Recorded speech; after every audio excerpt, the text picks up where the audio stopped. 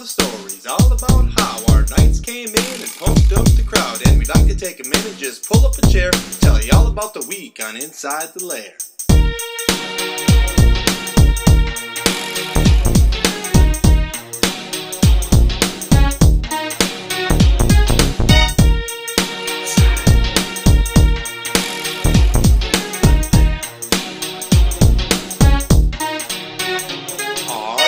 Rehearse and rip up the stage, and our athletes work hard and know how to play. Singing out, working, drumming, all cool. You hear the bands and the choirs repping our school. When a couple of guys thought up something good, started making videos in our neighborhood. If you ever miss a game, don't get scared. Catch the recap with Kirby and Blair. Good afternoon, Night Nation. It is Wednesday, September 6th. And you are, September 7th, you are Inside the Lair with Kirby and Blair. He's Kirby, I'm Blair, and welcome to Season 7. Who would have thought we'd make it this far? Who would have thought? Who would have thought? We made it, and we are here, and this is our annual back-to-school episode.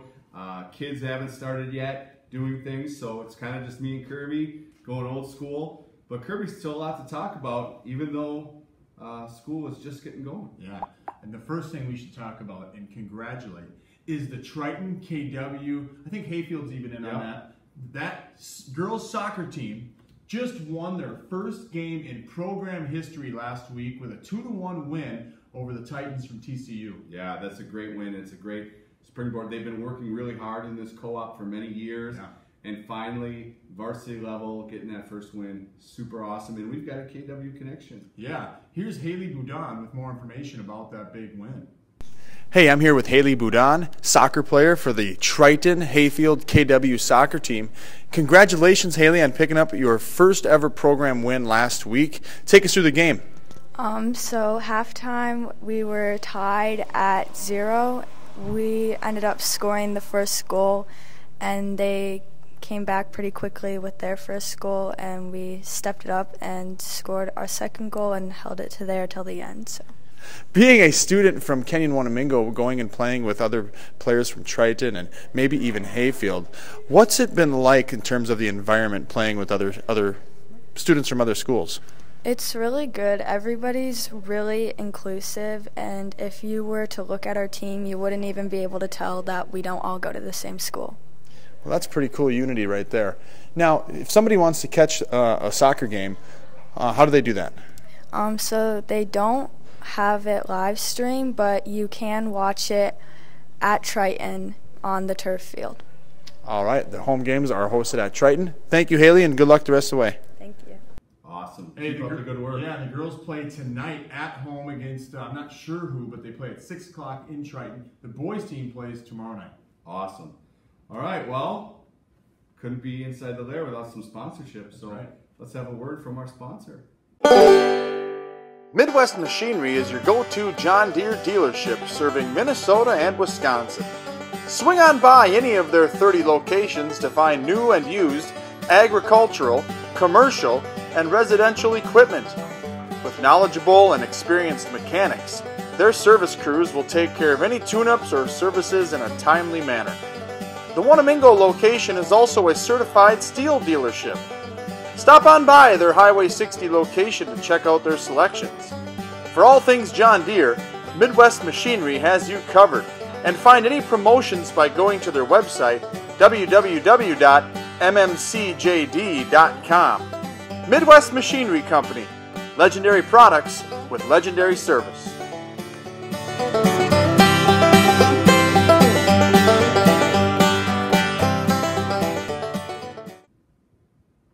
Thanks to Midwest Machinery Company. Hey, the girls volleyball team last night, Blair, they took on Randolph and ended up winning 3-1 after losing the first set. And the Knights really looked not like themselves that first set, and then really turned it on the last 3. Yeah, you know, I reflected a little bit. I watched the match from home. You and Molly Ryan did a great job, Kirby. And I think when the season's over, we're going to point to the first game of that Randolph match, and we're going to say that might be a turning point in the success of this team. because they came out and blew the doors off the Rockets after that. Yeah. And I think that was a good wake-up call early in the season. No harm done in losing one game in a match. And I think this team has got to build some confidence a little bit. And I think that's going to be something we look back and say, hey, that was the match where we decided, hey, we're not going to let teams that are subordinate to us beat us. And last week they played Maple River to start the season and won 3-0. So the Knights are 2-0. But going into the season, we had graduated a handful of seniors, some that played a major role on the team last year. And those answers of who's going to take those spots are starting to be answered, or those questions are being answered. Nora Retzikel, Josie Flom, Grace Nystuen, Josie Kwam. I mean, Josie's played a lot, but this is a team that we're starting to see these more younger, inexperienced players now get to varsity and showing that they belong. And that's a lot of fun to watch. And Vanessa Schmidt as well. Those girls are very improved. Tess Erlinson has gotten lots of varsity experience. She's improved. Josie Kwam, she was the setter last year, one of them, and she has transitioned to being a hitter now. Yeah. And it's just fun to watch how they've all morphed and really taken on their roles and have really improved over since last year. And don't forget Rachel Ryan. Rachel is all over the place. She'll sacrifice her body to keep the ball in play. It's a good team. It's a real good mix. I don't know if you watched last night, but Carmen Niersen went on a roll serving she did, 12 points in a row. And her and Emma Paulson are doing majority of the setting, and they're really doing a nice job setting those girls up. It's a good team. I mean, it's a good team, and I think they're going to make some noise. And did you know the first rankings of the year came out for volleyball yesterday, and the Knights are in the top 10, number 6 to start the year. I think it's a good place for them. Yeah. And other area teams, I think number 3 is BA. Okay. I believe number 5 is Mabel Canton, a team that we played in the playoffs last year. Yeah, that section's loaded. Yeah. So some really good teams around the area. Awesome. And Zamora Mazeppa is number 2 in Class AA. Wow. Yeah, they had a good year last year, so they say they were a year away. Now it's this time. So awesome. Well, the football team also off to a good start, Kirby. Thursday night, they hosted New Richland, Heartland, Illinois, Geneva District, Nurhag.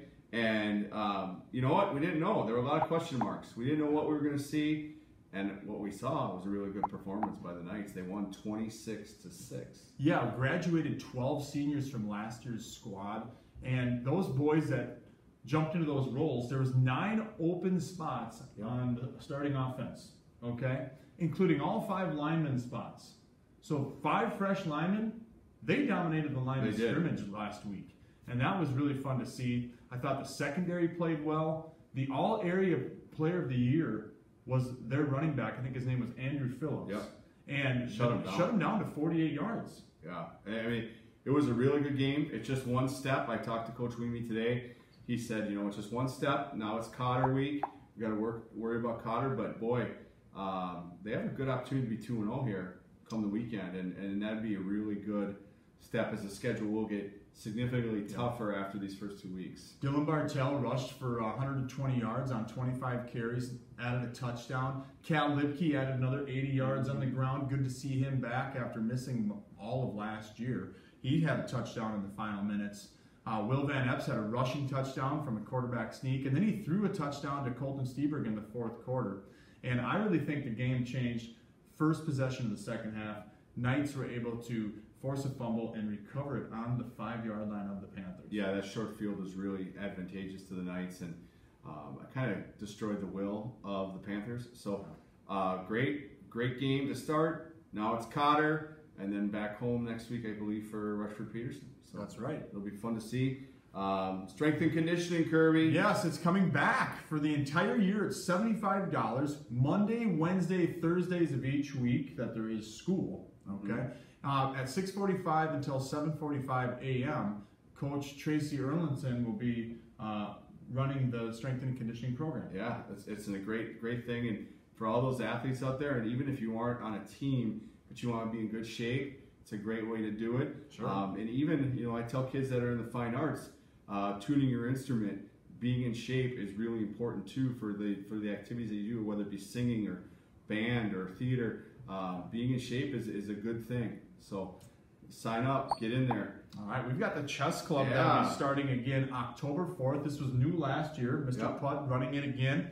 All students in grades 5 through 12 who are interested, there's an open house meeting on September 15th. That's Thursday of next week, right after school, 3:15 in Mr. Putt's room. So if you're interested in chess, here's your opportunity. It's a great activity. It's a great game. And it's a real strategy game, and that's what I like about it. So awesome. Sign up. Hey, short one today, Blair. Shorty, but hey, next week we'll have a lot more to talk about. So thanks everybody for watching. Season 7. Can you believe it? I can't. And welcome back. I'm Kirby. He's Blair. See ya. See ya.